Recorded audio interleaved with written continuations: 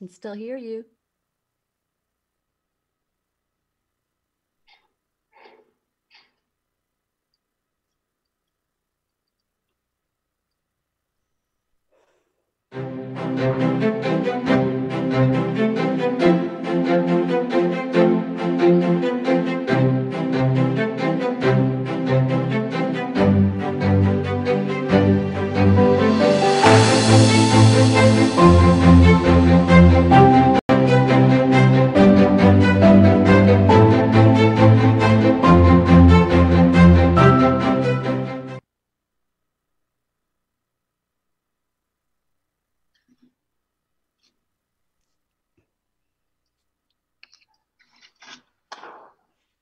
Hello, everybody, and welcome to Good Tech, an ongoing discussion around ethics and technology. I'm Elizabeth Perry with Idka. As a reminder, if you have any questions or comments during the show, you can dial the number on your screen right below me, and we'll get you in on the discussion. We've talked a lot about the use and misuse of our personal information online. Data, it's been said, is now more valuable than oil. But just how much is it worth? Today, we're going to take an even closer look at the value of your personal data online, your digital you, and just exactly how is it used by whom, and what do they have on you? According to today's guest, your online personality may be a lot different than your so-called real one. Taking a deeper look may surprise you, but there may be ways to better and more ethically manage your data online. Please welcome CEO and founder of Citizenme, St.John or St.John Deakins. Hi there.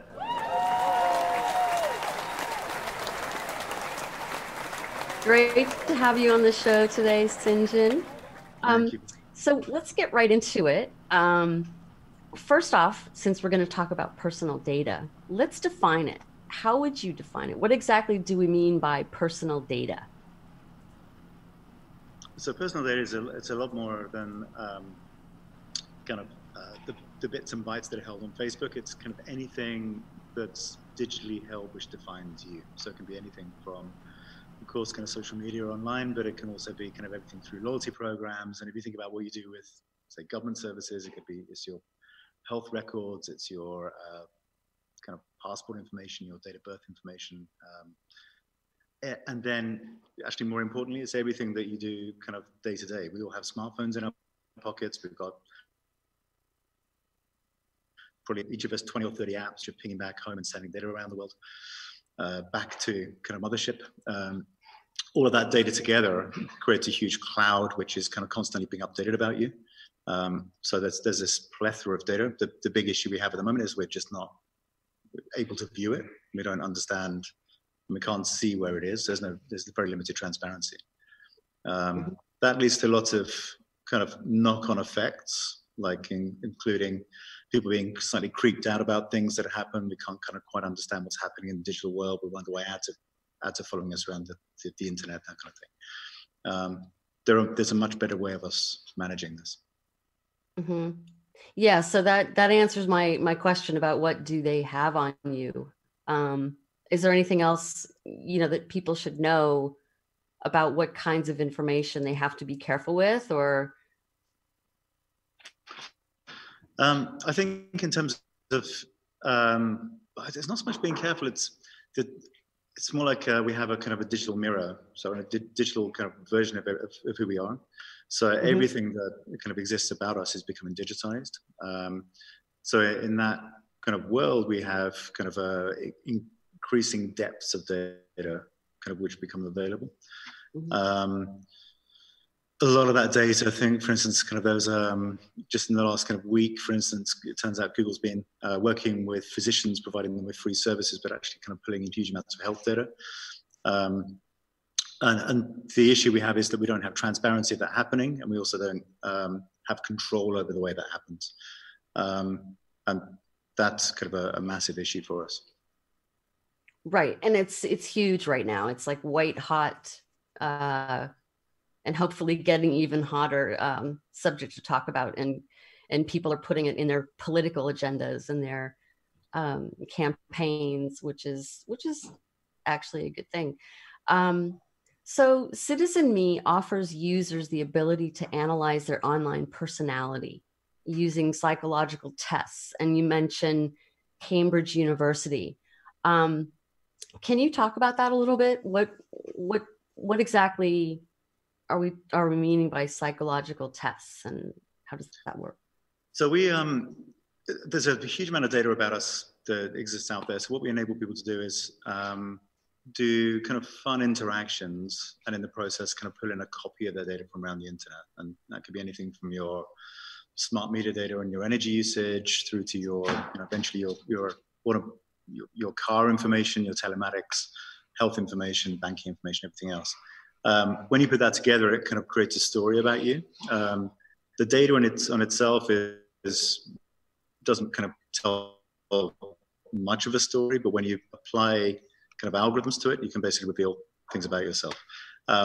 So for the psychometric stuff, very simply, we kind of apply some algorithms where you can look at kind of background information like your tweets or your social media interactions or kind of likes on Facebook, that kind of thing. Or it could even be things like your app usage information, which is kind of available on your phone. You apply algorithms to that, and it can kind of give you insights about kind of how extrovert you are, open, agreeable, your mood state, your life satisfaction levels based on your kind of activity over the last week, that kind of thing. That can, as I say, that can be kind of lots of social media interactions. It could be things like your interactions with the real world, your step count information, your Spotify playlists, etc. So all of that together creates the ability to kind of provide these stories about you. Mm-hmm. And really, go ahead. Should get them first before anyone else, and then you can decide what to do with them. So this is kind of like a personality. I mean, it's like another personality. And how does it differ from your so-called, real personality? Isn't there can't there be a big difference? I mean, it depends on how good the algorithms are. So the algorithms might be kind of 20, 30, 40% accurate. Some of them can be actually a lot more accurate than that. So things like openness and conscientiousness that we can pick up from, say, social media behavior, about kind of 80% accurate, which is getting up to kind of medical grade research kind of accuracy. At that level, the algorithms actually kind of become better than maybe close friends in terms of understanding who you are in the moment. And that kind of gets a bit scary, right? So a lot of big companies are working on these kind of algorithms to try and understand audiences, generally kind of commercial marketing audiences. What we're trying to do is give, as I say, give you your copy of those algorithms first and those insights. So you can then decide how you want to represent yourself digitally in different places. Wow, it's kind of scary. Talking about how, I mean, because we do things differently online, in my opinion, like people hide behind their computer screens and, oh, since so-and-so isn't there to like punch me in the face, I can say whatever I want. So it just seems to me that there is kind of a difference in the way that you're portraying yourself or that you're it's online. Really, I mean that there are different, just like in real life. In real life, you have kind of different places you go to, and you have different personalities and different contexts, right? So for me, tomorrow night, I'm doing karaoke. I'm going to be a slightly different person doing karaoke than with my mum and dad last Sunday for Sunday lunch, right? So we have kind of slightly different, the same person, but we kind of display slightly different kind of attributes of who we are. So if you're in a semi-anonymous environment like, say, Twitter, where people can hide who they are, they then feel kind of able to kind of act in a slightly different way to maybe how they would if they were in person talking face to face with someone, right?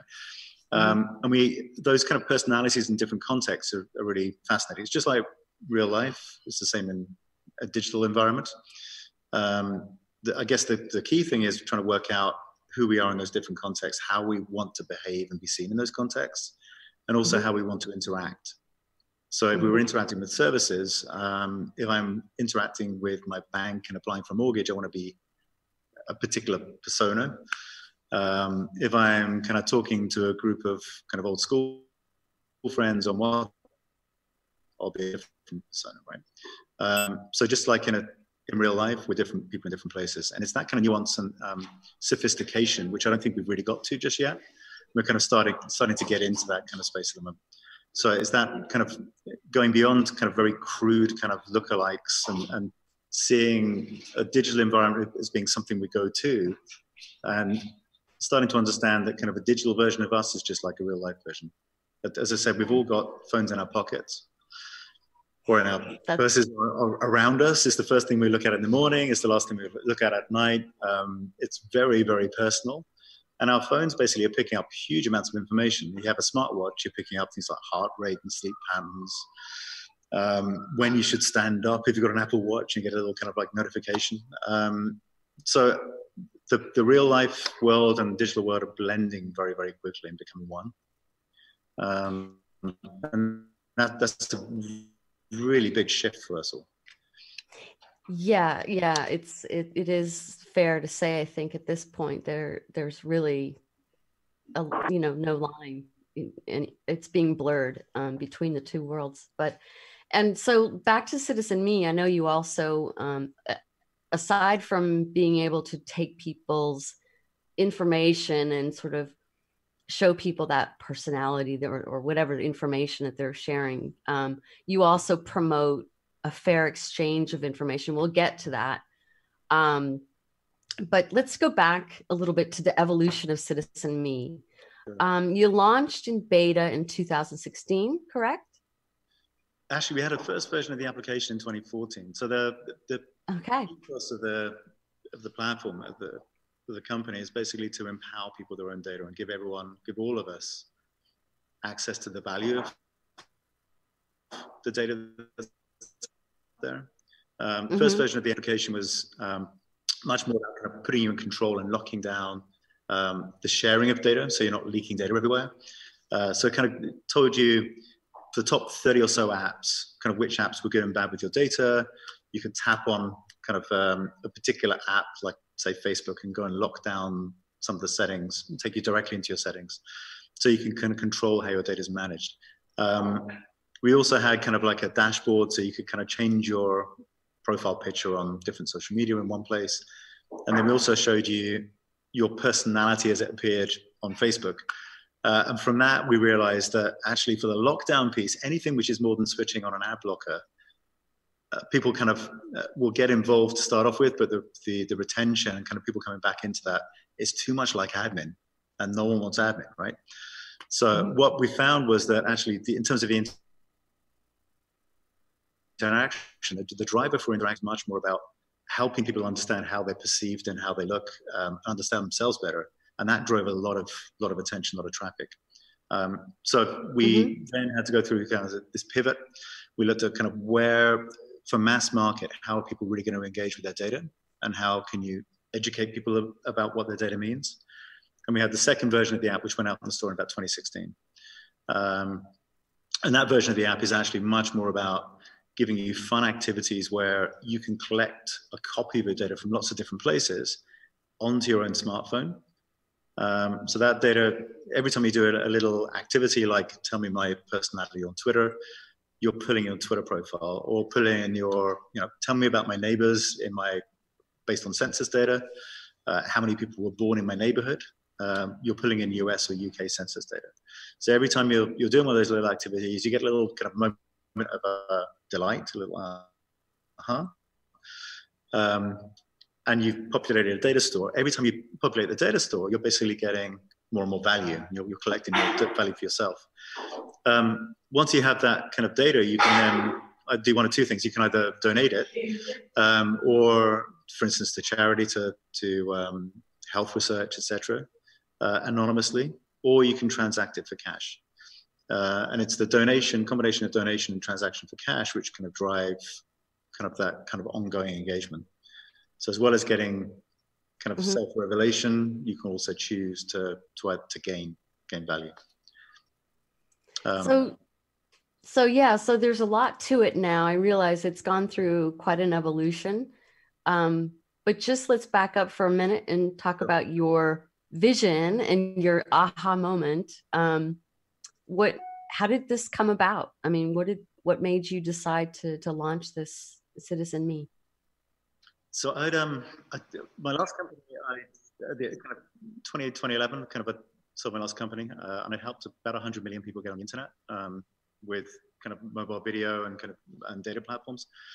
And then you kind of I was looking at kind of what my next project was going to be, and kind of you want to do something altruistic because you just sold a company, made a bit of money. My two kids at the time were kind of about 7 and 8. My two daughters, I was looking at kind of what can I do that's really going to have an impact for them through the century, right? So they're growing up through the century where everything's becoming digital. If you're a kind of 10, 15-year-old child now, you basically are used to having devices. You can't imagine a time where people didn't have a mobile phone, a smartphone. It's a kind of very, very different world. You kind of live digitally. And that's just the start of the shift we're going through. We've got things like AR, VR coming through so augmented reality and virtual reality coming through with 5G in the next two to 5 years. We have ubiquitous sensors everywhere. We have AI increasingly part of pretty much every platform, every product. Ubiquitous social media, so we live online as much as offline. In that world where everything becomes AI driven, all of the training data for that is based on personal data. And if you have a world which is driven by personal data and none of us have control, you very quickly get into some really dystopian, horrible kind of scenarios, right? It's all very kind of Black Mirror. And those things actually kind of like, we think about kind of Black Mirror being kind of slightly sci-fi, but actually they're not. The reason why that kind of series works so well is because they're not that kind of unreal from where we are now. If you look at kind of Uyghurs in China and kind of what's happening with them in terms of tracking on social networks and using smartphones, it's all very possible. So the solution to that is giving us all the ability to participate with our data, giving us all very easy and simple ways to participate. And that's what kind of Citizenme is about. And for me, if I can do that, my kids then, we can nudge the internet just slightly towards the good. You know, like 5 years, 10 years down the track, we'll be in a much, much better place than where we are now. Right. Right. And that's the drive. Yeah, well, we talk a lot about that at Idka because not having control. I mean, I know you're involved with my data as well. That's right. Correct. Yeah. My data is, all about, for those who don't know, it's all about, taking control of your data and owning it, for lack of a better way to put it. And it's scary. We've talked about that a lot on this show, but let's talk specifics and what could happen if we don't take back control of our data. Like, what could happen to your kids? How could it go bad? What can they use again? How can they use it against us? Yeah. So for me, we're looking at kind of 10, 20, 30 years out, right? I mean, most of the data at the moment is going into one of 4 or 5 big silos. Right. I mean, every industry basically runs on, directly or indirectly, will run on personal data, because you need to optimize whatever your product service is for end users. But there are kind of a few big kind of data monopolies, and the end game for those companies, you look at, including Apple, the more data you can collect around an individual, the more you can basically provide kind of algorithms and AI, which then provide kind of insights for them and drive services. And for me, I think the end game is you have almost like a telepathic AI where you have so much data on an individual that everything around us just happens seamlessly, right? So you don't need to talk to Alexa; things just happen. I get into my car, and the car, which is also automated, obviously, and electric, but I get into my car, and it's the right podcast playing, and the seat height is right, and the heating's right. My daughter gets in the car and it switches to a music station or whatever else, right? All of that stuff will happen automatically, but it can only happen automatically and almost telepathically if you have almost complete data around an individual, because you need to know exact mood state in the moment, situationally, contextually, everything else. And that drive then means that either Google or Facebook or Apple, maybe Amazon, have huge amounts of personal data to try and drive those services. And that gets kind of scary because it means that to be easy, it's invisible to you, but all of your personal data then sits in someone else's cloud. And all of the algorithms and the AI and the kind of brain, effectively, that helps run your life is owned by someone else. That's right. Even in a liberal democracy, that's not kind of a great place to be, where we have 2 or 3 companies that basically kind of run the world, right? So you have to have alternatives to that.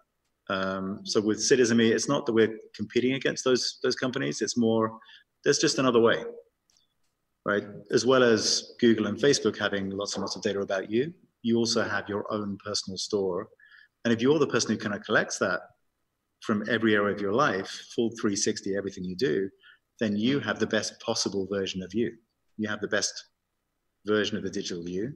And that becomes then very, very powerful, right? Because collectively, if we all have the best versions of us, then we're in a much better place to kind of negotiate and get the services we want, right? So then as a crowd, as a group, those services work for us instead of us kind of being part of other services. So that's kind of the big drive. And that's in liberal democracies where we have regulations and rules, and DNA information can't be used by insurance companies and that kind of thing, right? But if you live in other countries where they're not lucky enough to have those kind of protections, then things get quite scary very quickly, because you get disinformation. You get kind of like broken democracies, you get kind of minorities being oppressed, and you can already see that happening because technology is incredibly powerful, right? Yeah. Well, there's, and let's talk, manipulation is a real thing with some of these,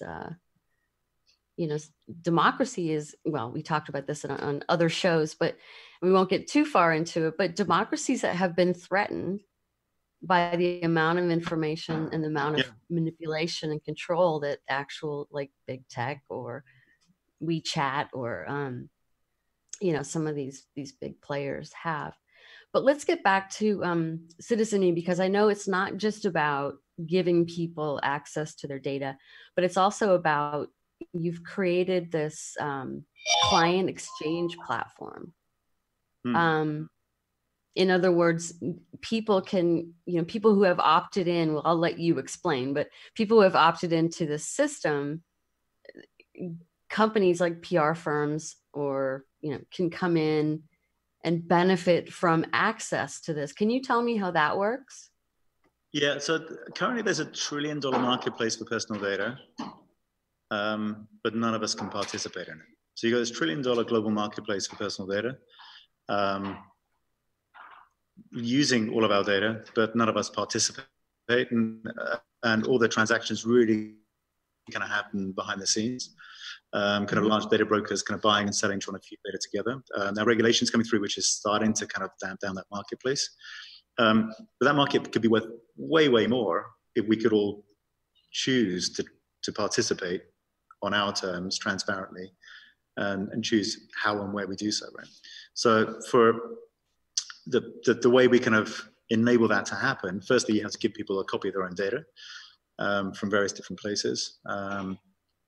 You give people kind of transparency about what's happening with that data. You give them the insights, but then you also let them transact.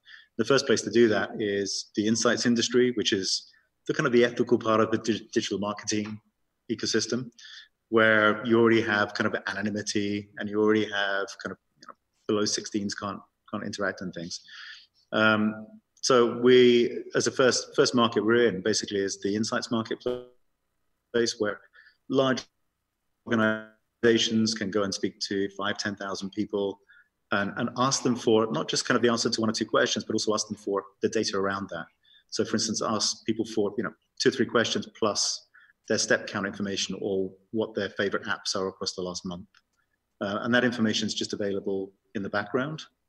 For a large organization, if you're, say, a large movie studio about to launch a streaming service, you can see what other apps people have on their phone. If you can see that, if you're Disney Plus, you can see that people have Amazon streaming and Netflix and maybe 2 or 3 other streaming services on their phones. And you can then deeply understand kind of your target market and the people that you want to go and reach. And how you should talk to them through psychometrics and emotional info, and also which kind of channels would be best to speak to those individuals. So it gives you kind of very, very deep in the moment information, but you can go and speak to those thousands of people in maybe half an hour, just by asking them whether they'd like to transact.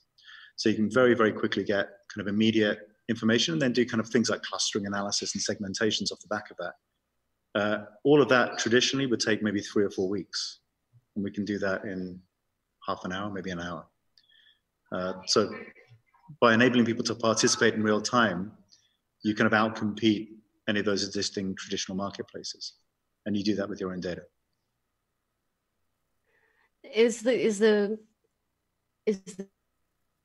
data, I don't know how to put this, but I mean, when you think about it's just the people that opt in, right?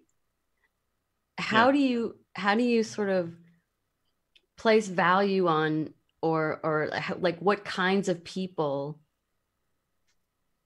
are actually opting in, and does that throw off your analytics if like only a certain segment is opting in? And I don't know. I mean, do you know what I mean? Can you? Yeah, it's a mobile application. So we generally, for most markets we're in, the first 1,000 people are between the age of 18 and 24. Okay. But then when we get up to kind of 3, 4, 5,000 people, it's about 25 to 35-year-olds are the main grouping. Because of the different types of activity, you have a lot more, got a lot broader spread than a traditional market research application. If you think about your friends who would do market research surveys is probably a subset of all of your friends. If you have the ability to kind of donate to charity and to find out information about yourself, it immediately kind of broadens out, as well as obviously the kind of the movement element of kind of like you reclaiming your data. So we generally kind of much broader across kind of the society and across demographics. We tend to drop off with kind of over 45, 50-year-olds. And that's actually more of a reflection of people using apps on smartphones. So we're kind of a millennial, very strong millennials, going into Gen Z as they come through as well. Yeah, that was one of my questions further down the line, but I might as well get into it now. You mentioned millennials, and it kind of brings to mind like we've been giving away our data for a long time, and are the millennials the ones who can be saved? I mean, are they? Is it not too late for them and too late for us, kind of thing? It's fascinating, right? Because if you look at the ways that people kind of manage the data, I mean, people who are maybe the Gen X, this is all a bit new, weren't brought up with smartphones, etc. Right? So basically, the ways that, say, Gen X versus millennials versus Gen Z kind of deal with things are very, very different. So my daughter's 15. She's got 20 different Instagram accounts. She has different accounts for different groups of people. Some are anonymized, some are her. If you look at things like Snap with kind of ephemerality of messaging, there are lots of kind of tools and ways that people kind of manage the way that their persona exists, right? And it's kind of people maybe over the age of 35, 40 who have been brought up with it, who, well, I mean, most of my accounts are my name, and it's much more literal. If you're kind of a 15-year-old, you'll have lots and lots of different personas. So the way that maybe in real life teenagers used to try out different identities in the real world, and every 6 months would change kind of what they were into and that kind of thing, maybe people are kind of doing that in a digital way, and they're working out ways of doing it. Now, at the same time, obviously they're leaking lots and lots of data. I think millennials kind of probably leak the most.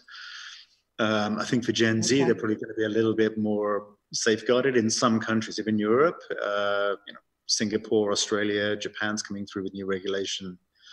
So I think 10 years time, kind of generations coming through will have a lot more protections. And this has probably been the period where there's been the most amount of data about the most amount of people without protections in place. So what sort of value does the client get with Citizen Me that they can't get anywhere else?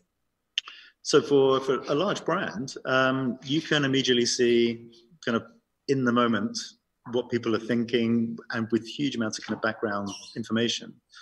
You can immediately kind of understand why a particular cluster of people like this one particular shampoo versus another, not just in terms of kind of the look of the bottle, but basically in terms of the brand positioning, the emotional resonance of the branding. You can look at kind of clustering based on kind of rural, urban, age, demographics, fitness levels.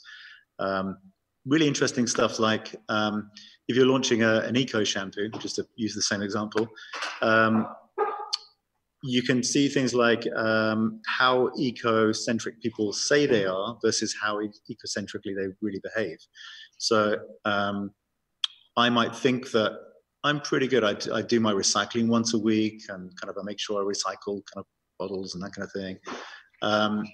If you look at my household energy consumption based on my smart meter data usage, we use the tumble dryer 5 or 6 times a week, and we fly a lot, which you'll see on my spending habit. So actually my carbon footprint is fairly crappy. But so my carbon footprint in reality is fairly crappy, but I self-perceive as being someone who kind of cares about the environment. So I'll probably go and buy that Procter & Gamble Unilever Eco Shampoo, which resonates with me in terms of who I think I am and how I like to see myself. The reality might be slightly different. And it's having that kind of level of nuance and depth of understanding, which is really, really powerful for a brand, right? If I was really, really kind of eco-aware, I wouldn't buy anything from Procter & Gamble or Unilever, maybe. So let's talk about how much we're worth. We're talking about the value of data, and how much is our data really worth? So it depends again on context, right? So I mean, when we think about value of data, we tend to kind of think about things like Facebook. I think in the States, average person is worth about $130 a year. So you're paying about $130 a year to use Facebook in terms of your data, the monetization. Wow. So you're paying for Facebook. It's just you're paying in data, and it's not visible to you, and they don't want it to be visible to you, but it's actually in their kind of company reports. Same thing for Google. Same thing for Amazon. Amazon's the 3rd largest advertising platform now. So in the US, it's Google, Facebook, Amazon are by far the biggest kind of advertising spend now, recipients of advertising spend. That all runs on personal data, but it's much, much more beyond that. For example, if you're going to buy a car, you might go on an online classifieds ad, and you kind of click on a car. The dealer might get paid $10 for that lead, or they might pay, $10 for that lead to the website. If the dealer could see that you're a family of 2, you're about to have a child, you've currently got a sports compact, you're probably going to buy an SUV, you kind of are good for the money, you kind of like driving on the highway, etc., right? That's probably worth about $60 to $70, right? Mm-hmm. So, and the critical thing there is the website, instead of making $10, they can make $20. But then for you as an individual, you should be earning $40 for that. So when you take a call from the dealer, you get paid $40. So you buy a car and you make maybe $150, $200 for buying a car. And that's all for sharing your data to enable you to get a more personalized call from the dealer when you buy the car. So any high ticket item like that, kind of buying a car, buying a holiday, buying a house, kind of you should be able to kind of the value already in those marketplaces is there, and it's just not it's untapped. There are already transactions happening, you just don't see them. And if you could participate and add your own data in, those marketplaces would become way more valuable, and you should be able to get a slice of that, right? Because you're participating. Beyond that, there's things like medical health. Medical health, again, kind of research by pharmaceutical companies. Those kind of marketplaces, they already exist, but basically we maybe participate, but not knowingly. That's why Google's making a huge charge into the health sector, and they just bought Fitbits for health data, basically. Again, all those markets are opaque. We can't participate. And actually, the companies that are making the money don't want us to know that we're participating, because they want to keep the data from the money for themselves. the weird thing is, if you could participate, if we could all participate, the actual pie would be so much bigger. So the value would be so much bigger, as well as us benefiting monetarily. Everyone else would too. But it's much more than just money. The value of our data is way, way more important. If we can get access to the algorithms that tell us about ourselves, so we can flourish as individuals, so we can find out things about ourselves which enable us to be what we might think of as better people, that's incredibly valuable, right? From healthcare, physical health, through to mental health, kind of positive psychology, kind of headspace type kind of services, but also kind of in terms of how we interact with communities, how we self-manage, how we kind of make more time for the things we love doing. All of those things can be kind of accentuated and help with access to personal data. Wow. Yeah. So from an ethical standpoint, you're actually, I mean, that was one of my questions, and I think you just answered it, was that from an ethical standpoint, this is a good thing to do. It's not right in your view. So yeah, I mean, we talk about ethics and technology on this show. So, but what were you going to say? Yeah, from an ethical point of view, I mean, I think we have to do this, and it will happen. I don't know. I mean, in terms of having a world where we all participate, it's obvious to me. It just may take 2 years or 20 years. Hopefully not 200 years. Because if we go into one of those kind of dark places and a kind of a digital dark age, then that wouldn't be, it would take us a while to get to that, the place we should be. But it seems to me to be obvious, right? In a world where we're all digitally connected, it's got to be about human flourishing and kind of empowerment of individuals. Because just it's a much better place for us all, not just kind of economically, but also society, right? Right. How many users are there so far on the platform? We have about 250,000 people who signed up to the service, and that's growing at between 5 and 10% a month. That's all organic. So we basically put the apps on the App Store, provided all these kind of services in terms of kind of you getting insights about yourself, and obviously you can donate data and sell data as well anonymously, and that's driven the kind of viral uptake.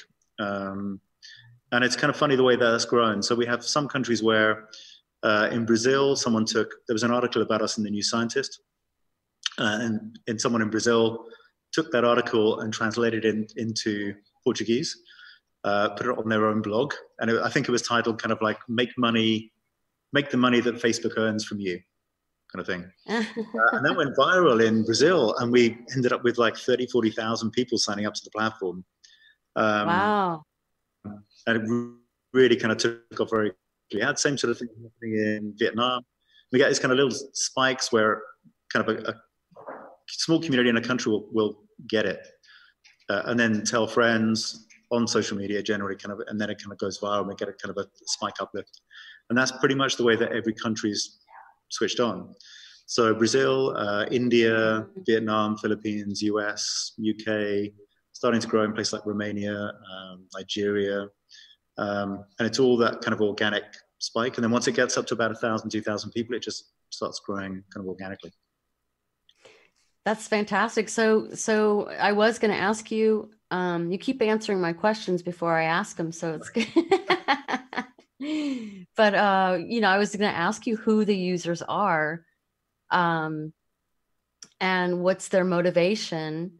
So maybe talk about some other use cases that you're seeing of people who are signing up.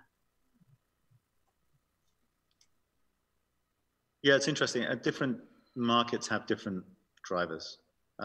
So, for instance, in Nigeria, we can kind of put out a small little exchange actually for 100 people. We call it a data exchange, right? So we had about 50 people in Nigeria on the platform, and put out an exchange for £1 for exchanging some data, and we were up at about 500 people within 4 days. So in that particular market, £1 is a driver of uptake. In Germany, the exact opposite will be true. And if we went out on social media and said, you can earn some money for your data, we basically get abused. The driver in Germany is actually much more about control of data and having visibility of what's happening with your data, and the ability to donate it for good causes. So it depends very much on the market that you're in. And it depends also which clients we have. So something we're doing in Indonesia, for instance, is United Nations Sustainable Development Goals, where you have smallholding palm oil farmers who are growing palm oil, and there's a massive issue with sustainable palm oil, right? And basically rainforests disappearing, etc. So we developed a rating scorecard with a UN offshoot called Blue Number, and they have developed it's about 25 questions around the Sustainable Development Goals. So smallholders, and this is in Bahasa Indonesian, can basically answer these questions on their smartphone, and they can understand where they're aligned to the Sustainable Development Goals and where maybe improve in terms of, say, farming practices, and then provides them with suggestions about ways that they can kind of align to the SDGs.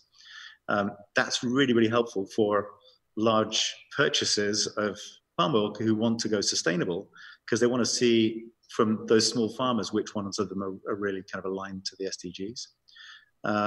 So we're kind of benefiting the supply chain, but also benefiting the individual farmers, because if they can show that they have a particular score, that almost becomes almost like certification. It shows the people who are purchasing the palm oil that they really are kind of using sustainable practices.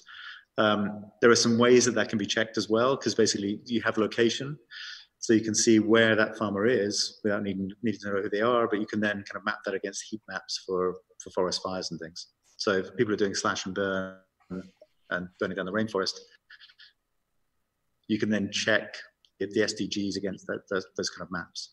So you have kind of validation, but you also have kind of the ability to enable kind of the farmers to self-improve. So that, I mean, that's some pretty ethical stuff you got going on there. It's ethical, but it's also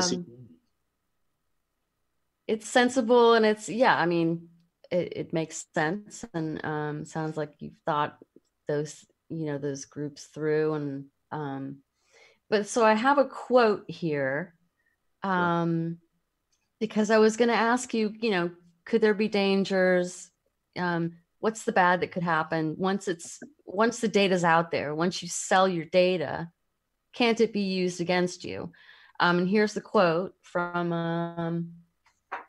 Mark Roy, a writer that wrote, consumers are not interested in signing over their data for a small fee, only to have it abused further down the line.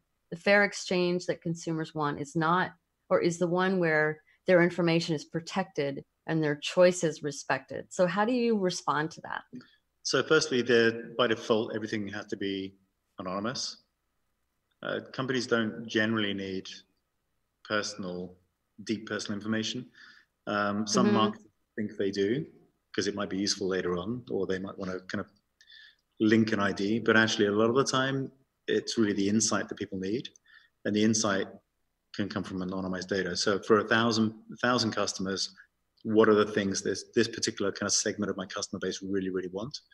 And you don't need to have deeply personalized information for that. So the first rule is basically privacy by design, and designing everything around the human, around the individual, so that you keep everything anonymous by default. If you then kind of open up, for us, you go into a private community where you might be invited into a community by, I don't know, for instance, a credit card, or by a travel company, and they want to do deeper research, which in market research terms would be called qualitative research, where you actually speak to someone. If you do that inside a private community where the brand is visible to you. So it could be a travel brand, for instance, and they're asking you questions, but you're doing it in a very reciprocal way. And any kind of request for personal data is clearly permissioned and consented because it's in effectively a data conversation. And then beyond that, kind of the condition is that any data that's shared is for the sole use of that travel company.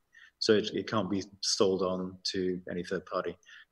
And at that kind of stage, actually, you're talking about kind of smaller groups and more conversational kind of interaction as well. So everything we design, in summary, is basically privacy by default. It's privacy by design, and it's kind of anonymized by default. So good answer to that question. Now there's another one, but this is more, you've heard about the situation of the data economy being referred to as the Davids and the Goliaths. Big tech players like Google and Facebook would be the Goliaths, and you guys and individuals would be the Davids. What do you say to this?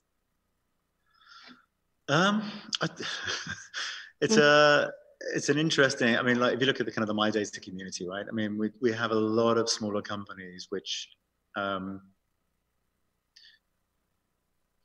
are trying to kind of change the way that the internet works. I mean, I think for me, it's not quite as adversarial.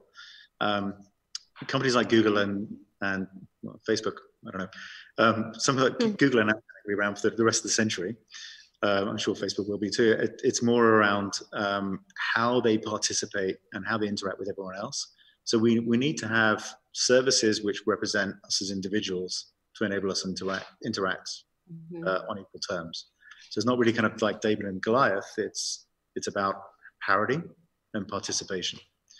And we just need services which enable us to do that kind of en masse. And those are starting to come through. The David Goliath stuff is kind of interesting when you look at kind of, there are companies like kind of Mozilla, obviously, and Facebook and Firefox. And you tend to kind of pitch smaller company as large. If you look at the dynamics behind that, actually, Firefox make what, 500 million a year, primarily from Google for advertising referrals. So even though those are kind of pitched by, say, journalists as being kind of David versus Goliath, actually, it's much more of an ecosystem than that. And it's really kind of trying to work out how we can have services, I say, which kind of enable us to participate directly in the ecosystem. Yeah, I mean, we talk about privacy by design, and actually our last show was with our CFO and co-founder of Idka, which is a private, a platform for private groups and organizations to collaborate in a kind of a walled garden, like the old walled garden where everything was kept inside this container and nothing could get out. So what do you think about a service like that? I think that's the way that things are moving, right? I mean, that's kind of Web3 distributed tech. There's some regulatory issues. But actually, a lot of the regulatory questions, if you apply them to the offline world, we already have rules for these things, right? So, I mean, firstly, I think that's the way the world's moving. I mean, even WhatsApp is becoming encrypted. They really want the social graph more than actually what the messages say.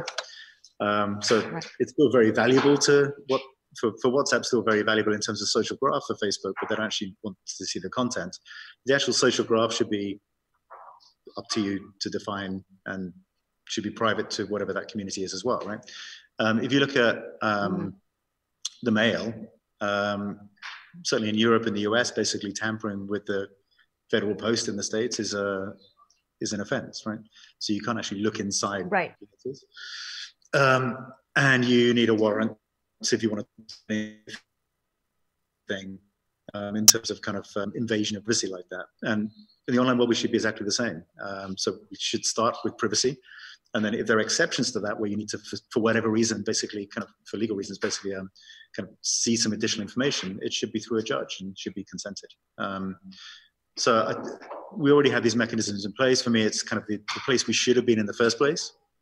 We've kind of had this Wild West where we're saying, oh, it's an entirely new world and we need new rules. Actually, no, we just need to take some of the old rules and just apply them to where we are. And it's kind of really quite straightforward, I think.